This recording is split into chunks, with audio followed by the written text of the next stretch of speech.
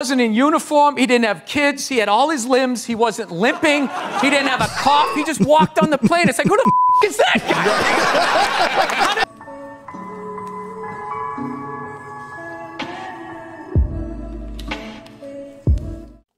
Hey, what's going on, you guys? My name is Polo. Hope you guys are doing well out there. Today, we are checking out Bill Burr's issue with the airline boarding process. Now, I haven't seen this yet. You guys will get to go on that journey with me shortly.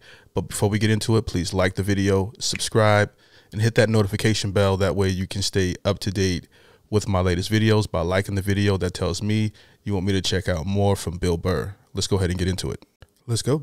You know, in the last segment, there's a lot you get worked up about, and you've always been that way. I've known you a long time. You get worked up about stuff, you get happy. When he was 4, he was like, things were better when I was 3. World shit now. The heydays of my 2s. Guilty as charged. Yeah, so here's the thing. Are you, now that you're playing Madison Square Garden, you got all these fans, you're an extremely successful comedian, are you able to enjoy your success now? Are you able to just have some fun with the fact that you're a success? Yes, I enjoy it, but I still, the bane of my existence is I let little things bother me. Downloading new operating systems will just, I bring a lot of tension into the house, according to my wife. Yeah. Yeah. One thing I've noticed, we're always working on me, Like, my wife is evidently some completed work, like under museum glass, and I'm like that building that has scaffolding around it for like 7 years. Right. No, she's a saint for putting up with me, I know. But like, my latest thing that's driving me nuts is I spent 20 years in the back of the plane, getting treated like an animal.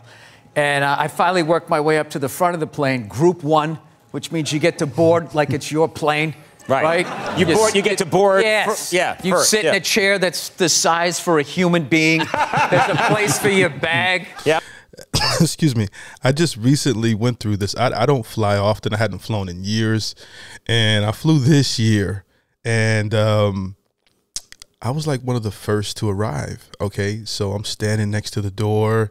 And if you want to feel low, I didn't know that they start boarding all these other people before you, even though you were there first. I know first class and everything goes in first, but there were so many people that that we were dead last. Even though we were the first to get there, we were the last to board. It really makes you feel low. Yep. Right? You get a little hot towel and all. And then the second I get that, all of a sudden now, there's like these 20 groups that are like pre-boarding now. Like half the plane qualifies and they're getting on. And I just sit there just like losing my shit.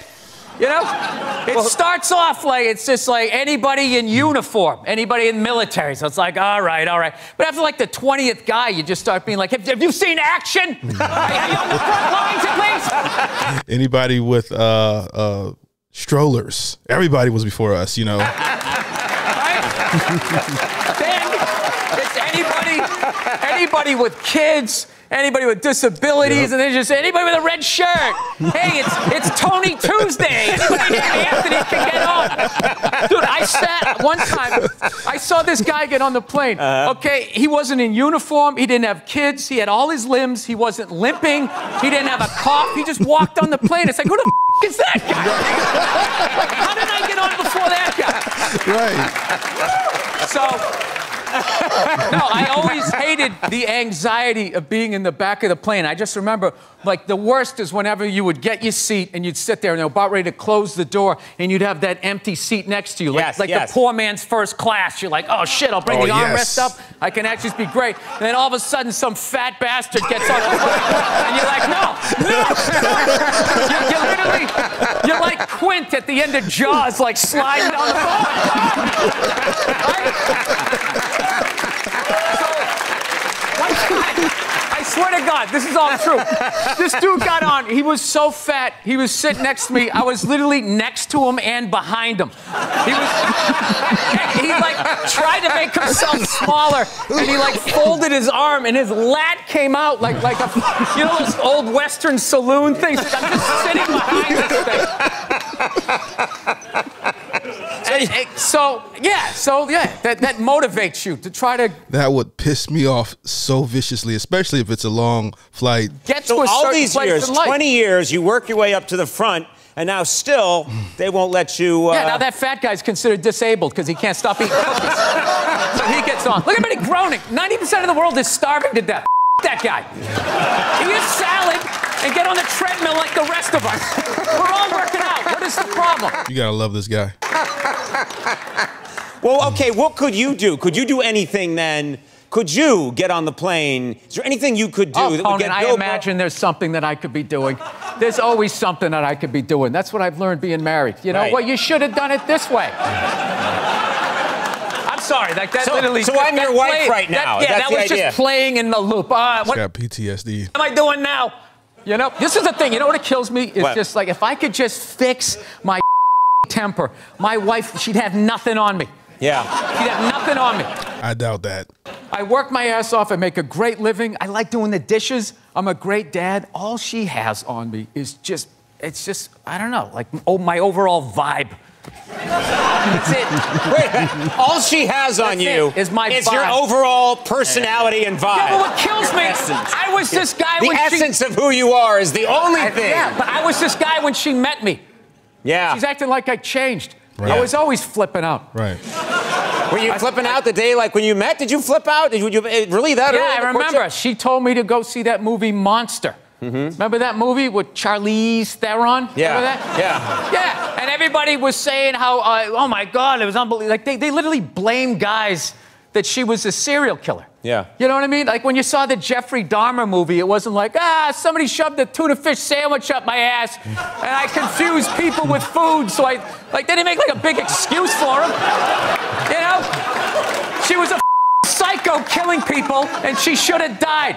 But I'm like watching it feeling guilt. Do they ever take responsibility for their actions? Even when they're murdering Go off then. people, it's somehow our fault. It's unreal.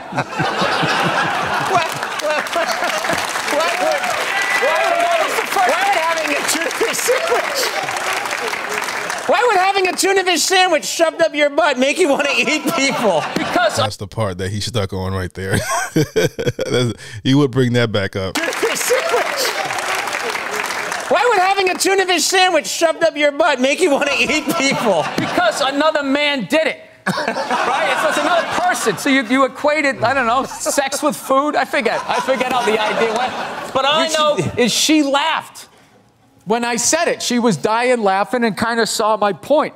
And I always hate when she says to me, she'd just be like, I just don't see where is that coming from? Where is that coming from? It's just like, honey, how many childhood stories do I have to tell you before you follow the breadcrumbs to the psycho that you married? I mean, did you ever take a psychology class like you didn't see this coming? Right. That's what it is. It's not that she says that I'm a jerk. It's just the nerve to be surprised. You should know me by now. All right, I wish we had more time. Good God. That was awesome. I feel like do I help you at all by getting this stuff out? Cathartic. It's cathartic, right? Cathartic, because I'm going to go home. She's not going to watch this. She's over me. She's definitely going to watch it. I love it when a guest says, she's not going to watch No, this. she's not going to watch it. Yeah. Yeah. You can see Bill on his latest nationwide tour, 50, and he's starting to mellow, I swear to God. I am. I'm getting the twinkle in my eye back. At the TD Garden in Boston on October 5th and Madison Square Garden, wow, on Wednesday, November 7th. That's fantastic. Unbelievable. Unbelievable. For more cities and dates, Thank you. go to BillBurr.com. Bill Burr, we'll be right back with Gina Hoff and support the girls. How is this guy this funny? Man, this guy is just hilarious. Every video that I've reacted to of his, he has me straight dying, man.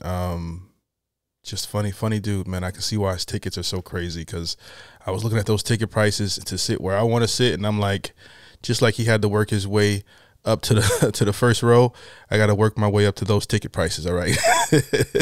But until then, I'll enjoy these YouTube videos. He's just funny, man. Him and Dave Chappelle, I think, are like the top two in my opinion right now, as far as what I want to see.